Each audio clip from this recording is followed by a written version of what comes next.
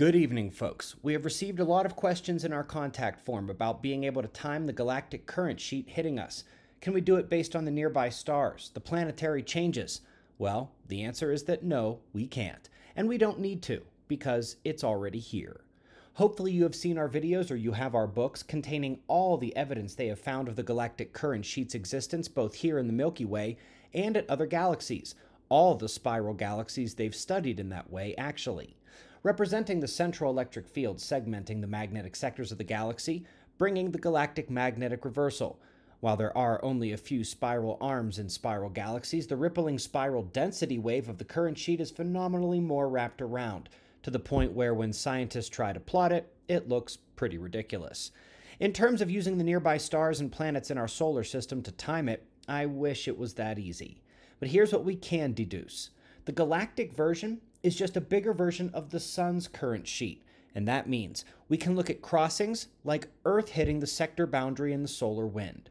These last for a few hours every 7 to 10 days, which means that the thickness and speed of progression make the galactic current sheet crossing about a 150 to 300 year event every 12,000 years. Since the last superflare from the sun in 1859 was also the exact time our modern pole shift began, it's not a bad guess to suggest the sheet arrived back then and is causing the effects we're seeing around the solar system now. In terms of the nearby objects like stars and planets, this is not like getting hit by a truck. As I said, it's a slow onset and development of change until the flipping moment. Every star will react a little differently and take a different amount of time to react, and the same goes for the planets. So looking at the ongoing shift, it's probably a function of size, atmosphere, magnetic field in terms of how fast we're seeing the changes on the planets. Because at the scale of the galactic sheet, there's not much of a difference between one side of our tiny solar system and the other. FYI, this is the chart of ongoing changes leading up to the zenith of the disaster from our latest book.